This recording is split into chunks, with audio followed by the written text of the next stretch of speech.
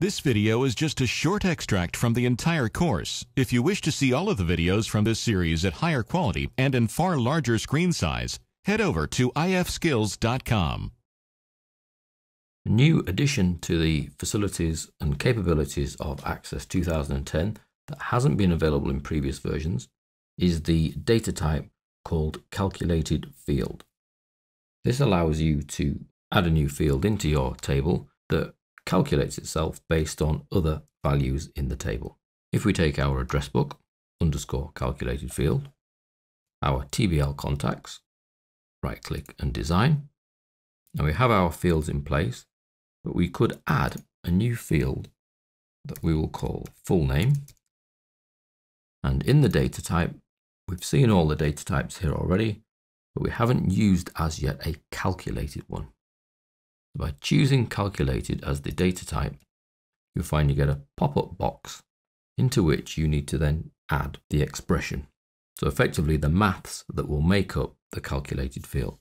So because our calculated field is going to be the full name, it's going to take the person's first name and stick together with a space and then stick on the surname.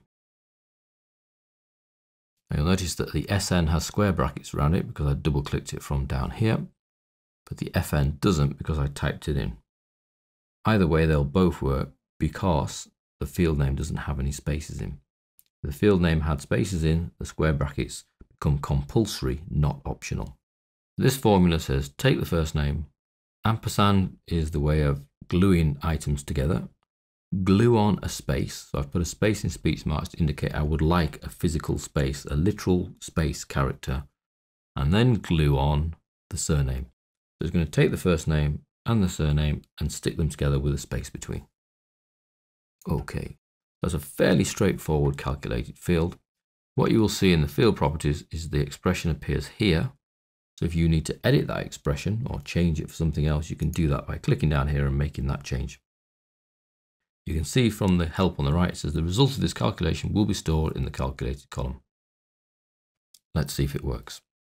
So we need to save the table because we've changed the design of it, and then view. We'll stick a first name in and a surname, and then move all the way to the calculated field. And you can see that it's already worked out that the calculation is first name, space, surname. And it says Guy Vaccaro in there, and I have to do nothing. So there are plenty uses for a calculated field. You could use them, for example, to work out the age, given that we hold the date of birth in our database. Let's add that one. So to cancel this data entry, because we haven't finished, is escape, back into design. So if we want to calculate the age, it too is a calculated field. Now to work out someone's age, the maths becomes quite messy. We need to take their date of birth. Yeah, but we need to take their date of birth away from today's date. Today's date in Access is date, open and close brackets. Take away person's date of birth. Now that will calculate how old that person is, but in days. So I then need to divide the result of that formula. So I need to put that in brackets by the number of days in a year. So that's 365.25 to allow for leap years. So that will now work how old somebody is in years. However, because of the 0.25, we're going to get decimal places in the result as well. Now, I'm not interested in the decimal places, so we're going to actually add at the front of here a formula called int.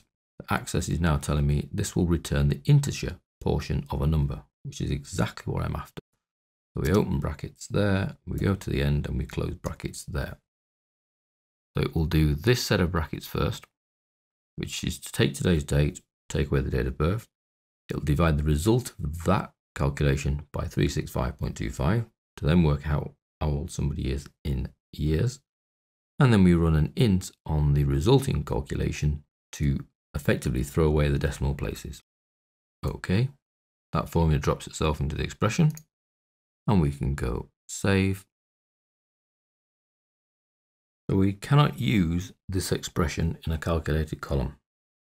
The reason that we are not allowed to use that expression in a calculated column is because date is a function that can return a different value every time the table is created. So every time you view the table, date value will be different. Therefore, the calculated value will be different. And the calculated fields cannot do that. They need to calculate their value and effectively remain at that value. The way around this is to slightly trick the system. How we're going to trick it is we're going to add a new field called date entered, and that will be a date time field. This is going to store the date that the field was created. So the date the record was entered effectively. And it's going to do that by having a default value, which we saw earlier, of date. So this field, when a new record is entered, will automatically get today's date added into it. What we can then do with our calculated field is to change the date function here. So we'll delete that, including its open and close bracket, because that's part of the date function, and add in instead the date entered field.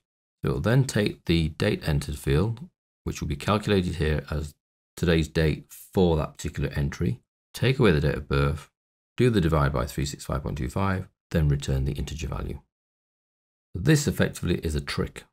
We're going to take the data entered, which will be given today's date, date of birth taken away from that, divide by 365.25, work out the integer value, and that will be the person's age. We save this, preview, tab across to the date of birth, and we'll say 8/2/1966. Obviously, we haven't matched our mask, 8/2/1966, and then tab across. You'll see the date entered as today's date, and the age has been calculated. The only drawback to this calculation is that that is the person's age when they were entered into the data. In a year's time, that will not change because this will not change. That's why the calculated field is happy to calculate that field, because it's not a changing value. It uses this value and this value to work out the age, but this value will not change because the date entered was the date entered. That's not going to change. So if we want to work out a rolling age, we'll actually be using a query much later on in the course. But this is quite a useful way of working out effectively what should be fixed calculations, like the full name when we stuck the first name and surname together, like the age on entry. You might call the field age on entry, and that way it makes sense as a value you might want to hold. So that's calculated fields. So that's calculated fields in a table, brand new to Access 2010.